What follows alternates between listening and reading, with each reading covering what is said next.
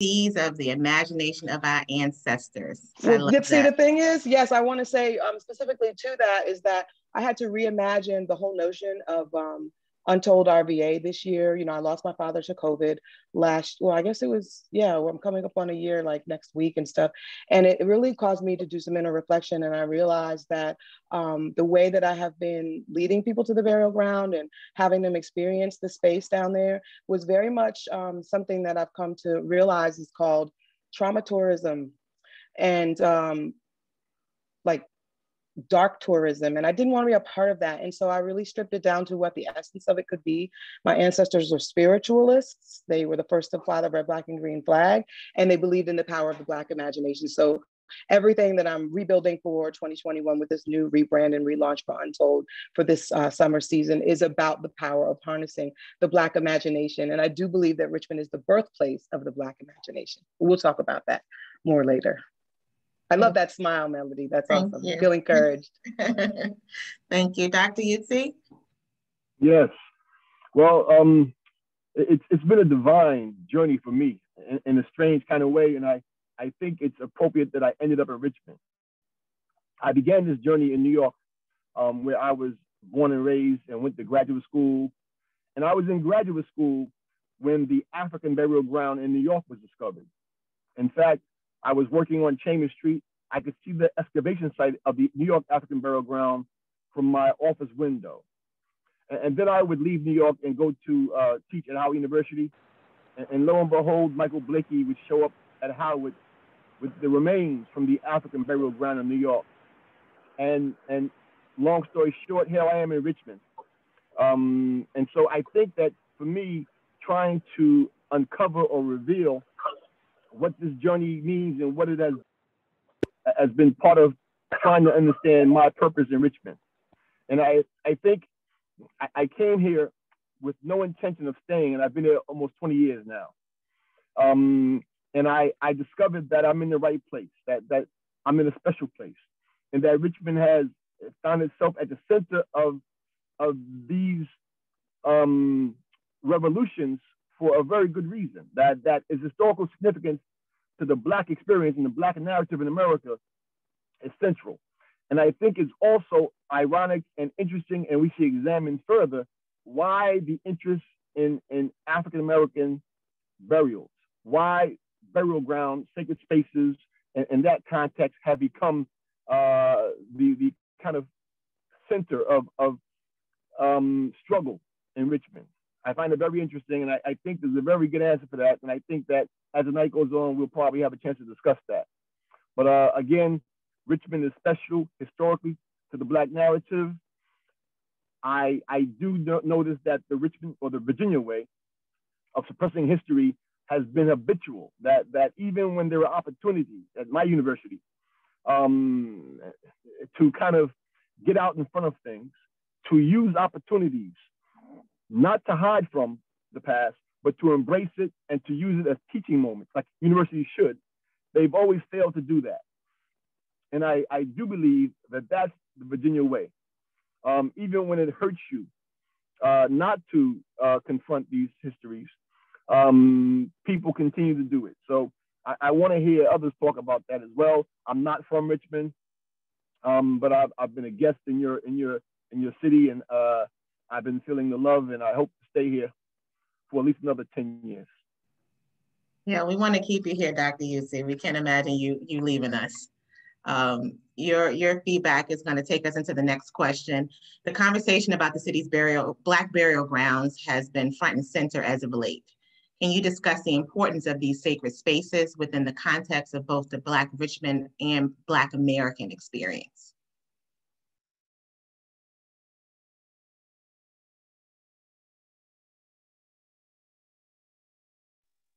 I'll go first on this one, if no one minds.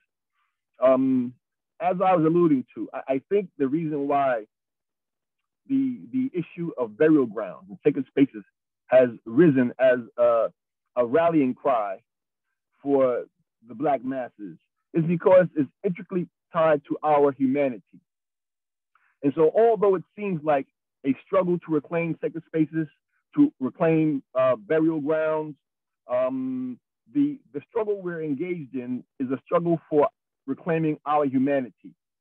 And I think symbolically and certainly historically and culturally, all people have acknowledged the importance of burial rituals and rites and sacred spaces around burial grounds that are ancient and sacred. And so for African people in the Americas and perhaps worldwide, our struggle for our humanity is kind of reflected in the struggle to acknowledge those sacred spaces. I would imagine that all cultures hold those spaces sacred, but it's only been Black folks, particularly in Richmond, that have had to really struggle to get others to acknowledge our humanity. And the battleground, if you will, has been burial grounds. The new battleground, as Anna alluded to, is the second African burial ground in Shockoe Hill. And its significance is really, really important. And the way that burial ground came to my attention was that it also was under threat by the high-speed rail. And Sister Laura McQueen, who's done spectacular research in that area, has illuminated the importance of that burial ground, that sacred space. More recently, we've seen the struggles between the descendant community and the enrichment organization for Greenwood and Oakwood cemeteries, and trying to figure out the best way to acknowledge that sacred space. So again, the struggles seem to center around these places, and I think we have to understand it for what the struggle really is. Again, as a psychologist, my approach to the world sometimes is looking for the unconscious processes, not the manifest content that's in your face, but what's behind what's going on. And I'm thinking on a deeper level, we are coming into our assertion that others must recognize and acknowledge and respect our humanity. And we chose burial grounds for that struggle to kind of center. Wonderful. Thank you so much, Dr. Utsey. Would anybody else like to chime in? I'll go ahead. It is really interesting the way that the burial grounds have become this. It's almost like the quiet thread that's been there all along. And when the work that I'm trying to do at the American Civil War Museum around sort of expanding on Civil War era stories about the Black community of Richmond. One aspect of that is the fact that after the war ended, you had free people looking to set up communities, and they were setting up what were noted on maps as settlements all around Richmond. Some of them become really well-known places like Jackson Ward, but there are others. And I apologize for the sound behind me. I'm sort of stuck where I am. But the places like Ziontown and Burrelltown and Westwood still survives. But all of these communities establish the institutions that represent a free people, right? They set up schools, they set up churches, and with that came the cemeteries. Their houses, the ways in which they banded together in order to create livelihoods to sustain themselves. The relationships that they had to negotiate with the white property owners and with the white establishment that was still hell-bent on making sure that whatever progress they were going to make was going to be contained to some degree. But these burial grounds, in discovering them now, we are discovering these communities again. And we are, by reclaiming them from invisibility and from overgrowth and from control by either complete inability to control them because of a lack of resources or because they are in the hands of people who don't have their interests at heart. By reclaiming those and asserting the right to do that, even though you don't have the deed to the property, or some other particular way of having control that the establishment recognizes, people are asserting it anyway. People are saying, these are our people, these were our places, and we have a right to weigh in on what is happening to them and what should happen to them going forward. And it's really remarkable to see that. And as that has happened, they have knit together other narratives around that. One of the most outrageous stories that comes from Richmond is that of grave robbing for medical study purposes from burial grounds. And in fact, it turns out to be the burial ground that is on Shako Hill. That was the one most was the site of the most predation, right? For that purpose. And so we are not only knitting together the physical places, but we are also knitting together the stories that went along with it, things that contribute to cultural practices among Black people, memory that we don't always know where these things come from. And it turns out that they do come from reality. So it is remarkable. I totally agree. It's a struggle to claim and assert humanity. And interestingly enough, for progressive and anti-racist white folks, that's like low-hanging fruit. They just don't have a problem seeing humanity in relation to cemeteries and the way that we treat our dead.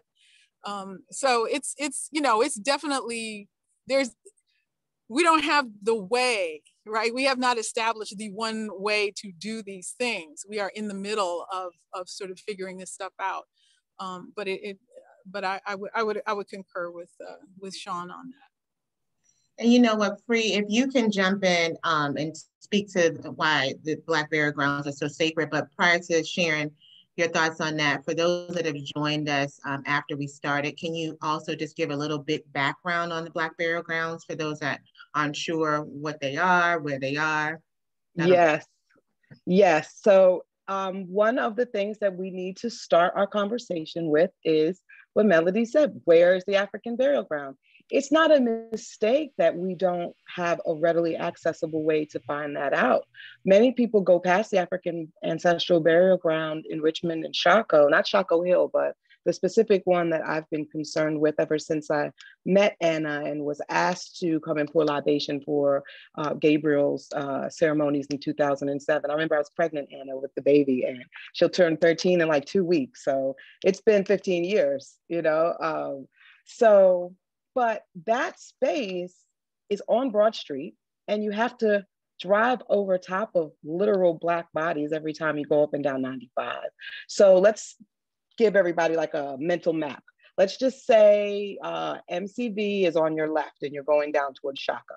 You have not hit the McDonald's or the Exxon that's on the right, or the McDonald's at 17th Street.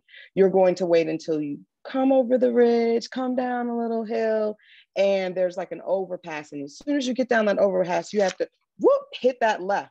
If you were to look over the rail, don't do it if you're driving. That's like, but if you're in a vehicle or a bus or something, or SUV, just look over the rail on Broad Street to the left. It would be what would be considered 15th Street. That's the African ancestral burial ground. You can also get to it from Main Street Station's backside, and you can go through the tunnel walking, and then you'll arrive on this big green space. It looks beautiful. It looks like somebody manicured that grass and got it all together. But I will tell you that a number of our friends, Anna being one of them, and folks that were literally willing to put their bodies in harm's way, laid on the ground. Anna, what year was it? Probably about 2009 or 10? 9. You're on mute. There was a VCU die-in, I think, in 2009, and then 2009, the die-in. Yeah, but the civil disobedience that was done was in 2011. Yes, and I do remember when we had that meeting with Saad Alamin, who was one of the very first elders to be able to find a document with this woman, Kay Camborian. And these are our elders in this work. They don't always get their names shouted out, but we would not be here where we are today having this conversation without them. And I always hold space for the notion that we must not only call out our ancestors at every turn, but also, like Enjoli says, give folks their flowers while they're here. We have to do that. So they found a map. That's Kay Camborian. She found a map in her attic. She was a family that had a lot of historical relics from the past in their attic. And the map identified that if you laid the map today onto where the map identify, you will find that the burial ground is located on this space we're talking about at 15th and Broad. So you'll see that it has this big green space that was not a green space. It actually was a parking lot. And VCU has gone through many, many changes, and the city of Richmond has gone through many, many changes, using it for things as disrespectful as a garbage dump on top of people's Black bodies that were worked to death to begin with. It was a place where when dogs are, or cats and animals, stray animals are euthanized, they would dump their bodies and bury them in shallow graves there. And just all this horrible stuff that you would never think to do to Hollywood Cemetery, for that matter. So there was a direct action wave and movement that we all contributed to, that encouraged the city of Richmond officials to appeal to the good nature of the governor and the mayor and the president of VCU to remove the asphalt, which ended up being Black contractors that went down there on their own volition and were like, y'all are taking too long, let's just do it. And then now we have this beautiful green expanse. But the reason why we do not have a sign that tells us that this is where you go to salute your ancestors or what have you, is because of that continued racism and toxic inequity within the preservation community to this day that needs to be liberated with self-determined effort and a new generation of concern, because there's no reason that there shouldn't be a sign that just says turn left to go honor your ancestors, especially if we're beginning to give the whole notion of the burial ground and what our Rooted and Rising campaigns are, like Black RVA speaks of. There's no reason why people should be coming from states and countries away and don't even know how to find our burial ground. So they did try to bury us, but don't think about it in a past tense. They are trying to bury us, but they didn't know that we were seeds, and they also don't know that we are seeds, and seeds multiply like in the wind, and we will take over. Our legacies will, and our destinies will find us, and we shall not be moved, basically. Those seeds turn to trees. The forest of family trees.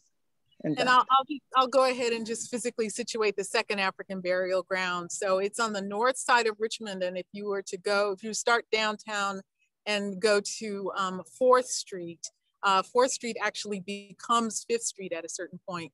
And you go north to Hospital Street. And right at that intersection, to your left would be the Shockoe Hill Cemetery, which was the white cemetery. And then across the street and to your left would be the Hebrew Cemetery. Just beyond that is what was the poorhouse. And then to the right and to the north of that intersection is what looks like an abandoned gas station. And that is the remnants of the original African burying ground up there that started off as 2 acres, grew to 31 acres, and then over the course of the latter 19th and the 20th century got whittled right back down to about 1.2 acres, which the city has recently acquired in order to protect it. And again, under the auspices of the work done by Lenore McQueen, who is a descendant of at least one woman for sure, and possibly others who were buried in that site as well. And the threat to that cemetery is tied to the threats still to the African burial ground down in the bottom, because it's not only high-speed rail, it's also an expansion to the Interstate 64, 95 that passes over the site in that area, as well as work that they want to do to ameliorate some of the traffic problems with the fact that there's an intersection where the railroad and street level sort of share common ground. So they are looking to how to fix that. So, and in Shockoe Bottom, there's a streets improvement project that is coming through. There is a repair to the bridge that is Broad Street that creates that tunnel that we walk between the two. That actually has to be repaired. And so that project is coming. So there's a lot that we have to understand about the way a city, looks after its infrastructure, but also how it prioritizes the spaces that it's going to protect in the course of that process. And so one of the things that it has been also good about this struggle is that it's made Black spaces a priority. At least it's in front of people in a way where they understand they can't simply make the decisions that they used to make, in the 50s when they put Interstate 94 through all our big neighborhoods here. So so there's a lot for, it's why it takes so many of us to be doing what we're doing, because there is That's a lot right. to keep up with. It's true. And we have really done our due diligence to make sure that we look at each other's work and that we honor the space that each one has been anointed by our own ancestors to work in. And we recognize that we are parts of a whole and that there's a way that these pieces fit together. Like I've always looked at Anna's work and the work of the Sacred Ground Reclamation Project, especially since the connection with the National Historic Trust, as something of a replicable model for many, many cities around the world to identify strategies that can be employed to make sure that the community has voice. And when we use the word the community, I want to put a bookmark there. I don't know if we'll have time to talk about it later, but if you look at some of the reports that have been generated, and there is a requirement in those, Anna was speaking to it, that, you know, people's voices be included. They can't just make decisions like in the 50s.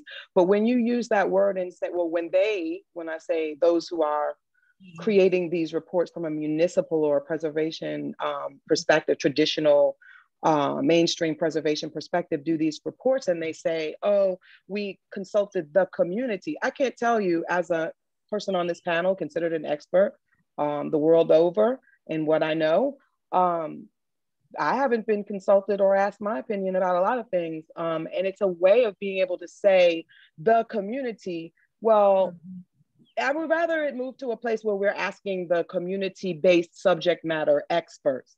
Put that part on it, because if you go in and you just ask Uncle Cletus what he thinks, and then you can check the box and say that you asked the community, we all know that you're going to get things that might include the opinions of a 5-year-old and someone who isn't really engaged and embedded within pouring through tomes and tomes of research to know. So we have to watch the fact that there is a lot of manipulative, insidious, disrespectful things consistently going on that would silence the voice of the independent voices of self-determined Black Richmond and all those that support Black freedom here. So I'm not going to give anybody a pass just because we're in this moment of, I don't know if it's post-raciality or post-whatever, but we're in the thick of it even to this moment, and we respect one another's work. Like I said, we've had Dr. Utsey, who has been able to create imagery and analysis through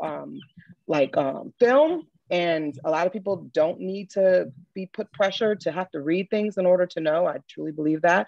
And Anna has been with her organization holding space to make sure that these areas are protected in the sense of the geography of it in those rooms and stuff. And that is a replicable model that Richmond should really be acknowledged for producing that knowledge. And then myself, someone who has always looked at ways to include as many community talented creatives in being able to channel the ancestral spirituality that emerges from reclaimed sacred spaces, especially when you invoke the energy of the red, black, and green in the midst of it. So, and now with the new language that I'm using for Untold RVA's projects, I'm renaming the space for, as I work in the African Ancestral Burial Ground, as it's called the Imaginarium. And the two elements that are connected, look at Anna smiling, that feels good.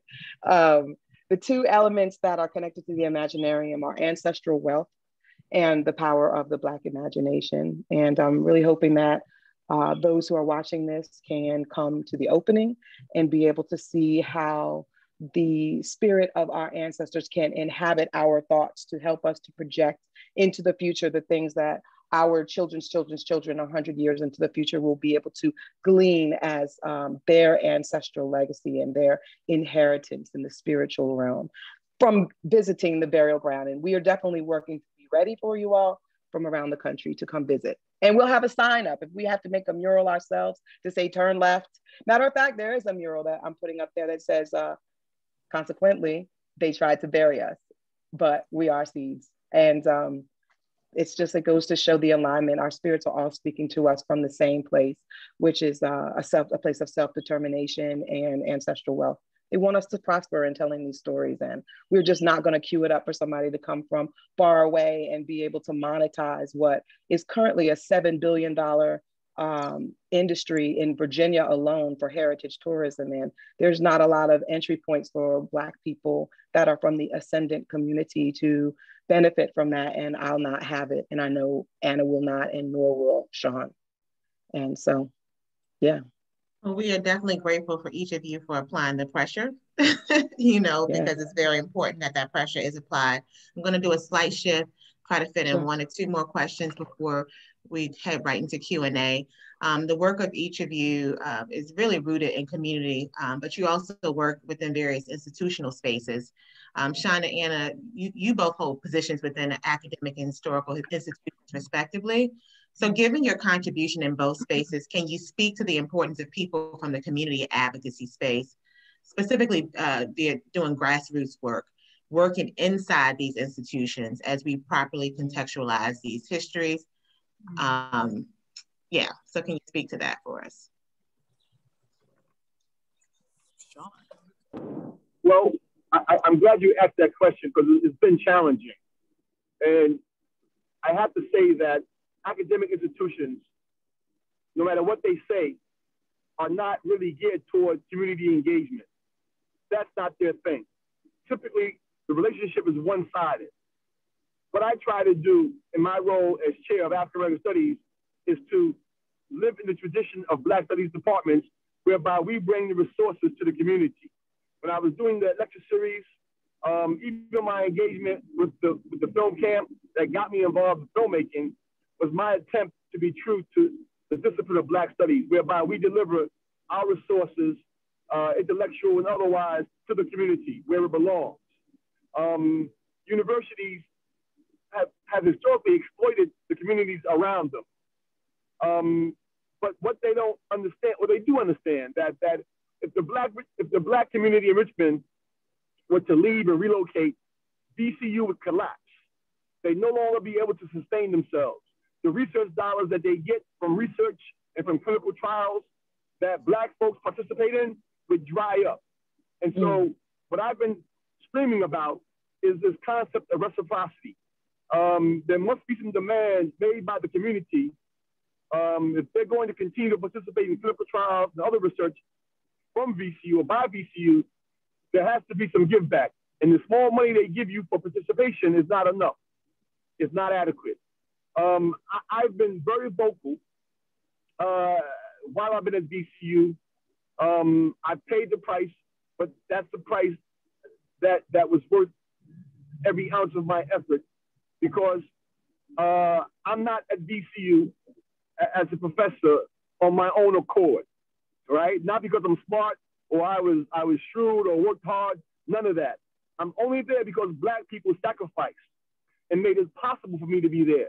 So I have a responsibility to do all you said I've done in the introduction and reading my bio. That's not really an accolade. That's really me trying to live up to my responsibility. And I am responsible to the community, or should be held responsible by the community to make sure I'm doing that. But again, it's been a struggle at DCU to try and be true to what I want to do, because universities are not set up for community engagement. They do it because it's good PR.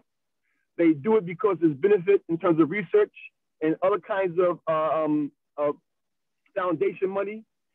And so it's my responsibility as a Black faculty member to make sure they stand on their word. And so that's been what I've been trying to do. I know I fall short, but I'll continue to try to do that as long as I'm here. Thank you, Dr. Utsey. We're grateful for you and, you know, your truth and you know, doing the work. I love you saying, you know, because Black people have laid that foundation for you. I just wrote a note to myself, say that. Sometimes I do that. I'm just like talking to myself as you all are hitting some strong points. I do want to open up the floor to our guests, those that are joining us this evening, to ask any specific questions they may have about some of the dialogue over the past 40 minutes or so. We welcome you to share your questions with us, and I'll be sure the panelists are able to answer them. And I think you can actually put it, oh, I'm sorry. Go ahead. Oh, I'm sorry. Hey, this is Enjoli. I did want to know with that last question, Thank you so much, Shawn, for sharing your perspective through academia and what it looks like for that imbalanced exchange between the academic institution and community. Anna, I don't know if you had any feedback, but I know that you're in a historical space, and so much of the conversation in Richmond is rooted in history and histories and the expansion of it, especially ones that are rooted in places or times like the Civil War. And so wondering what your experience has been like in your institution. Well, you know, it's really interesting. The American Civil War Museum, you know, in some ways represents an institution that had to really crawl inside its skin and figure out what it actually was, what it had been, and what it was going to be. And so when I joined, or when I started working there in part as an intern, but also as part of a fellowship to create an exhibition for the new museum called Southern Ambitions. And Southern Ambitions was to articulate what the Confederacy had for its ideas for the world if it had won and if it had established an independent nation. And that was in the development of that particular exhibit was in the context of the museum having gone through a merger process, a shedding of its old ways and its old narratives with the Museum of the Confederacy, and trying to establish itself as an actual American Civil War museum that looked at the events of the Civil War, both leading up to it as well as the legacies of it from a much, much broader perspective. So it was born of a short-term institution called the American Civil War Center, which focused on three perspectives, and that was Confederate, Union, and Black. And so it was the first time that there was an institution here in Richmond that had a permanent exhibit that focused on the United States colored troops, upon self-emancipation, you know, a better understanding of the whole Emancipation Proclamation, you know, strategy by the, you know, by Lincoln and the U.S. Army, but what it meant for Black people to take the opportunities that created and self-emancipate on a massive scale, and force the Civil War to realize what it actually was, which was a war to end slavery. So, you know, as I'm saying that in short, manageable sentences, a museum is a public institution, even if it's privately owned, and it has a responsibility to state its mission, to live up to the expectations driven by that mission, and then to figure out how to keep in touch with the community that it lives in order to deliver what it seeks to do. Christy Coleman was the first Black executive director, CEO of that organization, and she got there in time to invite Richmond, to help Richmond handle the fact that it was going to actually have a statue of Abraham Lincoln in it, which, you know, for Black people is like, okay, fine, but for white Virginians, you know, that was a shock to their nervous systems. And they, you know, there were people who literally came out and said, how could you bring him here? He was our enemy. And, you know, so people who are clearly living in a pre-1865 world, but it was a world that was crafted specifically after the Civil War in order to make sure that the South could remake itself in an image of itself that had been flipped over by the Civil War. But as one person put it to me, you know, the United States may have won the war, but the Confederacy or the South won the narrative, right? And so that narrative, which evolved into the lost cause mythology, almost literally and physically, Richmond's institutions were built around that to support that, and to make sure that those were the permanent pieces of the landscape that would be the reminders for everybody. John Mitchell Jr. wrote about that. They understood it the minute it went up, when Robert E. Lee's statue went up, they understood that. So again, so rather than continuing to sort of go off on the sort of example tangents, is understanding that museums have gone through their own kind of re-examination. And I think a nice telling slogan that has traveled around the country has been, museums are not neutral.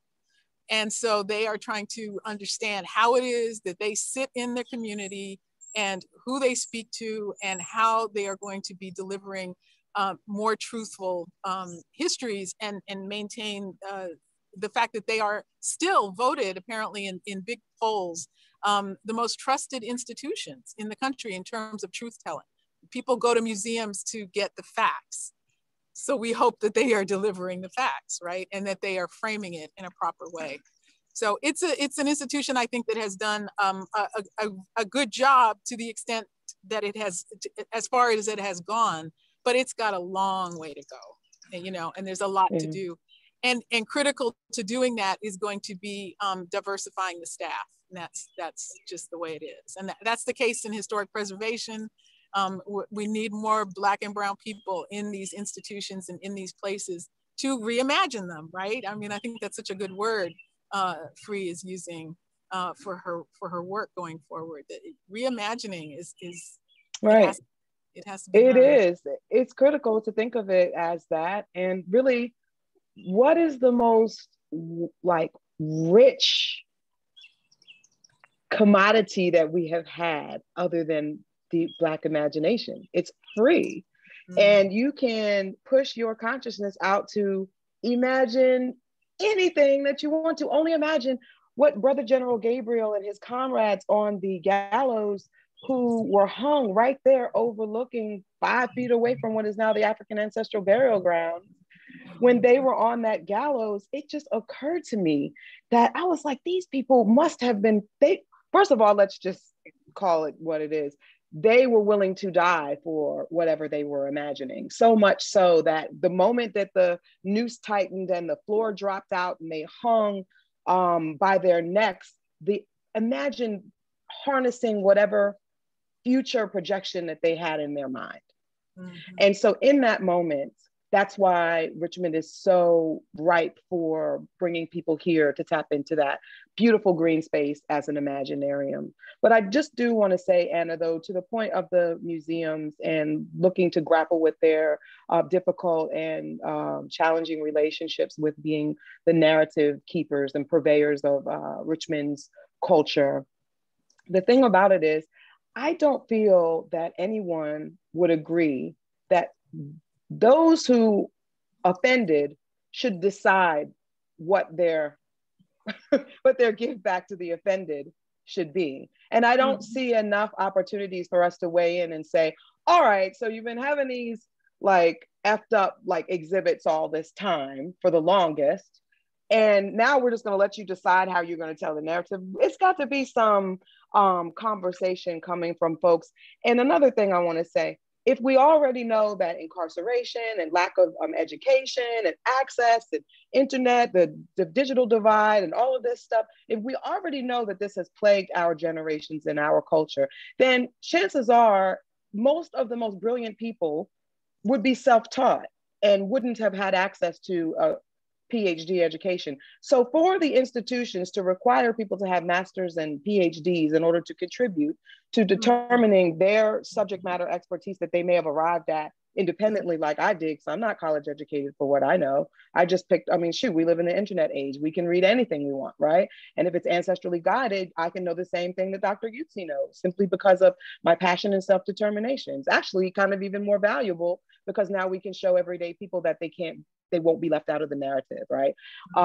So I just want to say that it's very important that we call these preservation institutions, these mainstream ones, to the task of allowing the decision of what they exhibit in their galleries to give an opportunity to our community subject matter experts that may not have the money or the time or the resources to go through PhD level education. And just like when Anna said that exhibit that was going on to reimagine the Confederacy, my stomach flipped over. I literally had to get water to wash down what would have been throw up if I'd let it come up, because why should we be spending millions, and exhibits cost millions of dollars, why should we be spending millions of dollars to allow the imagination of that fuckery to come into the world, when, if anything, we should be imagining the world that people were willing to die for in the Black freedom narratives that have been deliberately submerged by these very institutions. So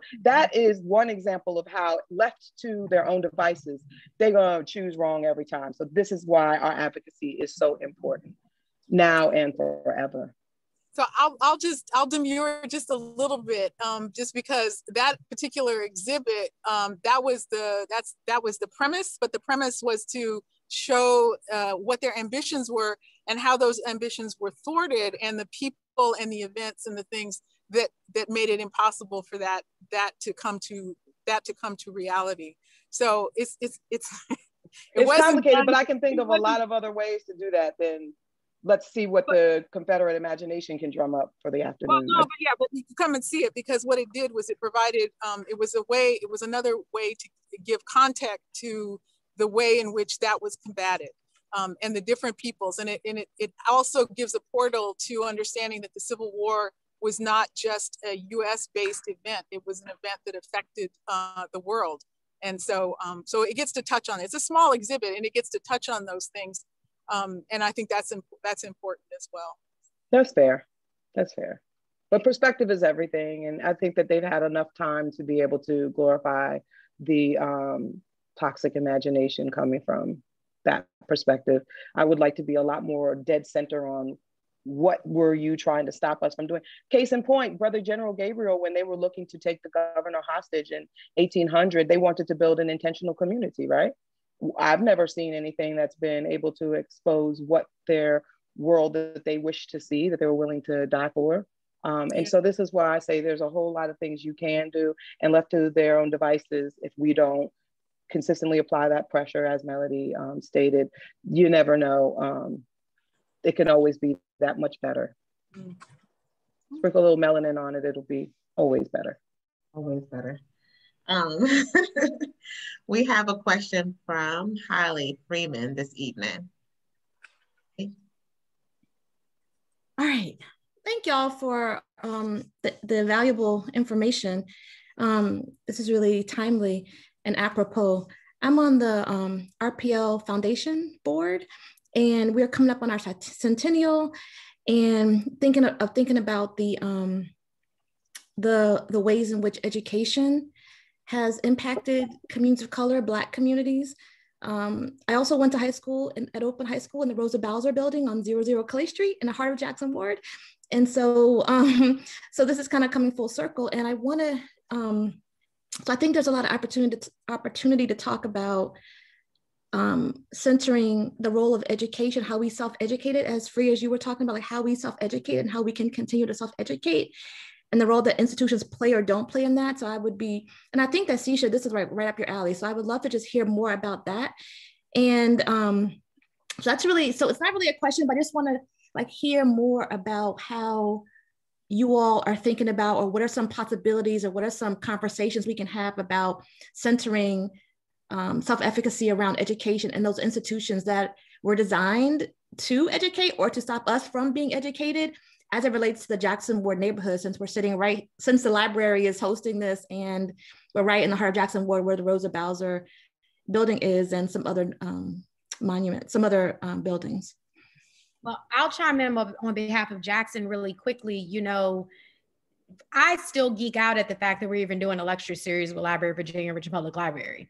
I mean, and it's based on me and Enjoli doing work ourselves. I mean, really getting into these spaces and trying to figure out our truths for ourselves, and not because someone said this was the truth, but really trying to explore for primary artifacts to find the truth. And inherent in our work is to try to create spaces where Black Richmonders have access to learn the truths for themselves too.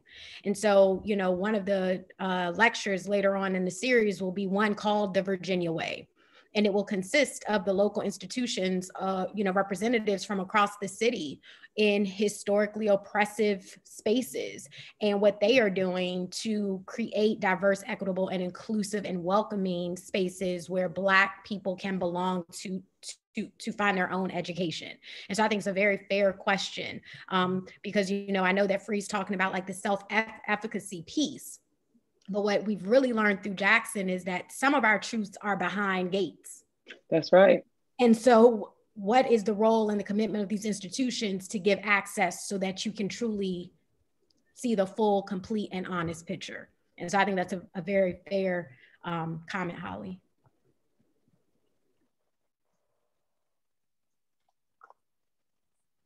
I know I was just gonna say real quick that I struggle oftentimes because I can't seem to get the files that I want out of ResearchGate. And when I tried to apply for an application there, they said that we can't prove your credential as a actual researcher. Therefore, we are denying you access. And it's just unconscionable that people would be turned away when they really want to utilize the resources there, because they don't have really at the time, it was because you have to have like a university or institution-based email.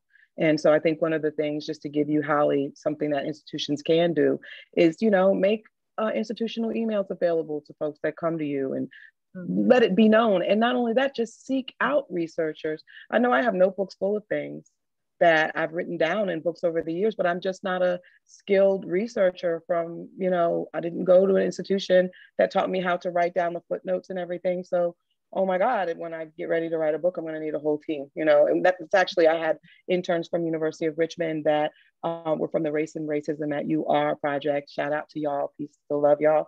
And they assigned 5 students to do all of my backstory research because of a decolonizing strategy that I developed, where people that are independent subject matter experts and self-educated can have the support of institutional students, that know how to do this research. So pairing people together in that way can be a very, very strong strategy for being able to decolonize knowledge bases in the service of the community and the Black community. Thank you. We have received word that tonight's session is being extended by 15 minutes. So we do welcome another question or two if anyone is interested in asking another question. You can either take yourself off mute to ask a question, or you can drop it in the chat. Can I actually chime in? Because I have a question. So at the root of Jackson is this gentleman named Abraham Skipwith. And Abraham Skipwith had a granddaughter who married a gentleman named Peter Roper. And Peter Roper in 1848 purchased land on behalf of the Union Burial Ground Society for a burial ground for free Black Richmonders. Do we know where that particular space is located within the city? That's a good question, because I think, if I'm not mistaken, that there was a burying ground called Union that became part of the collection of adjacent cemeteries on the north side that we now know as the Barton Heights cemeteries. A lot of people don't realize that it's a plural. It's a collection of cemeteries. And so when the second African burial ground was being established in 1816 for the city, meaning a municipal site for people who didn't have any money, that was where they would be buried. The Free Burying Society Free Black Burying Society of Richmond had established itself and had petitioned for that to be created, but had also purchased land and established, I think, the first free Black cemetery in the city of Richmond. And that would have been the first of the ones that became part of Barton Heights. So over near First Street on North Side, I think.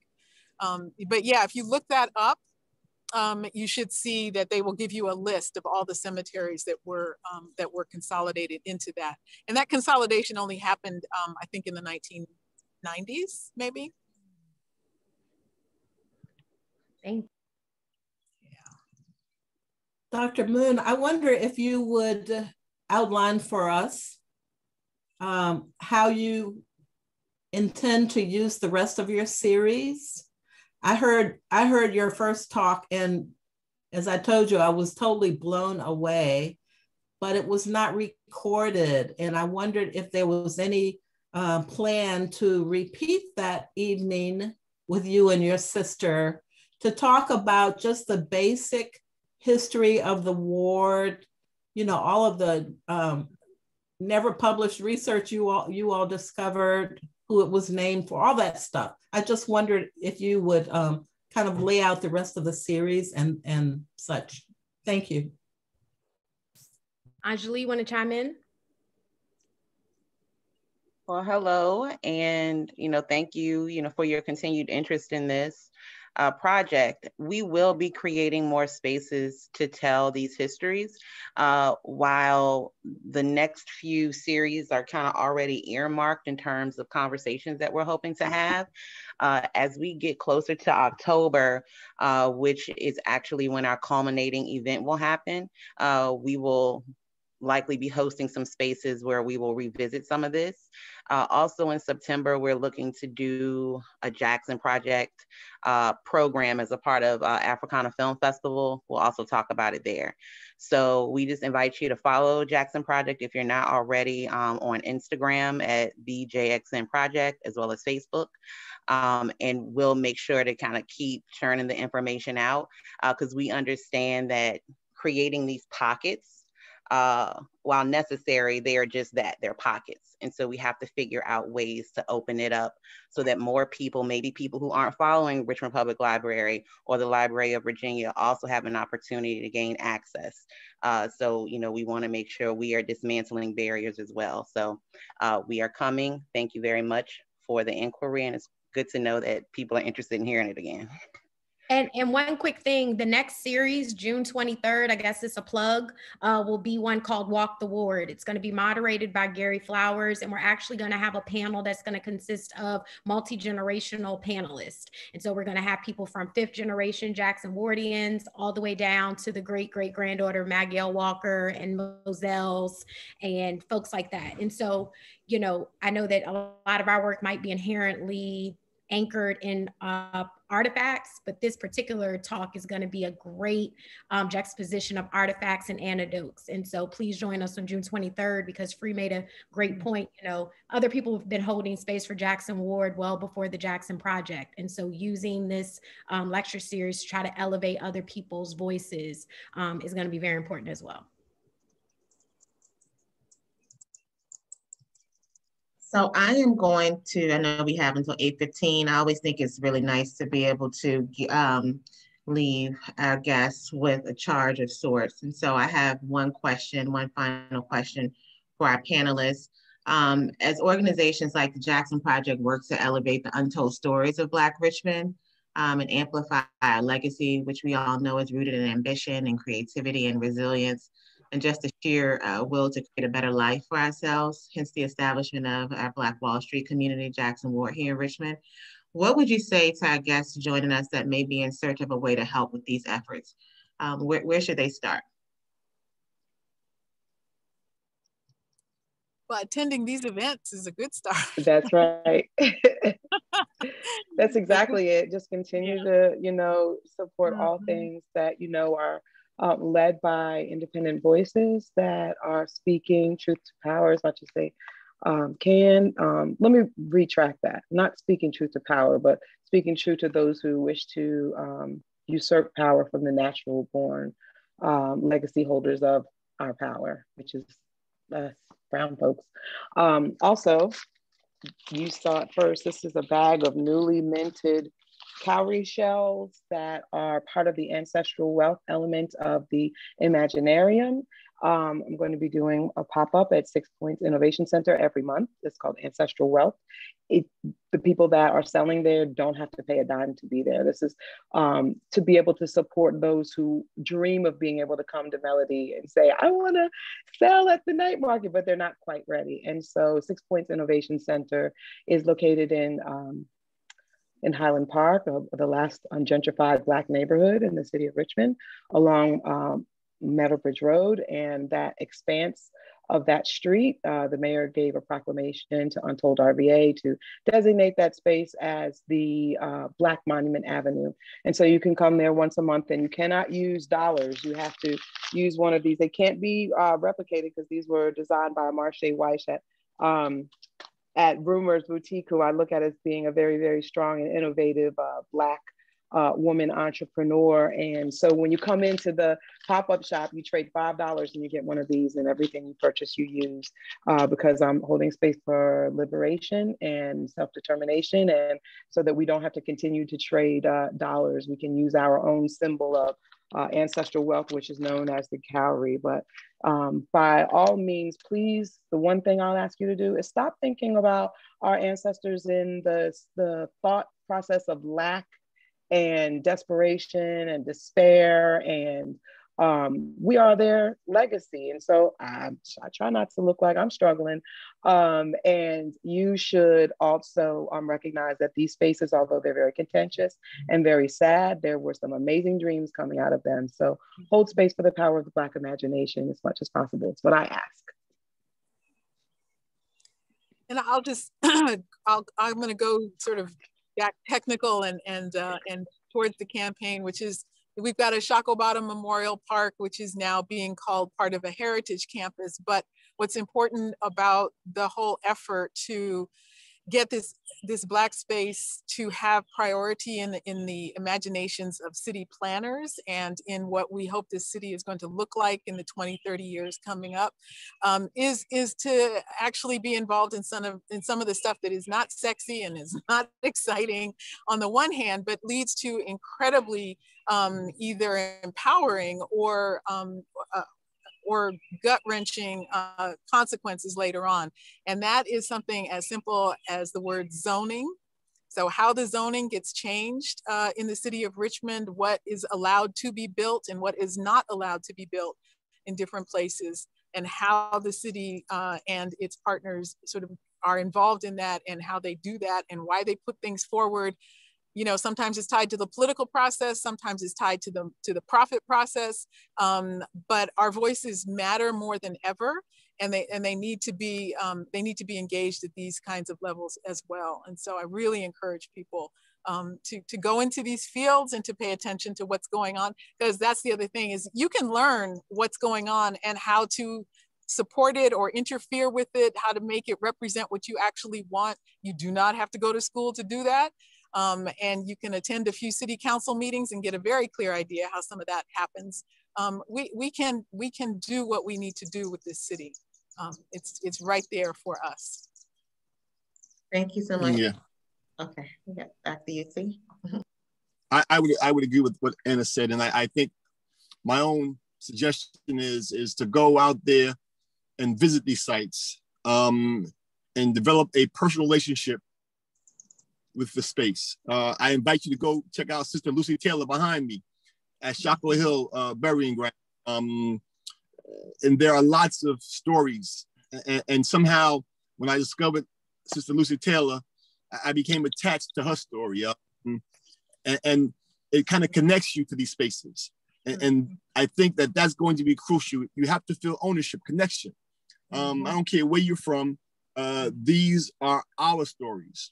As Anna will point out, that most Black folk in the United States probably have some ancestry coming through Richmond at some point in the history of this country.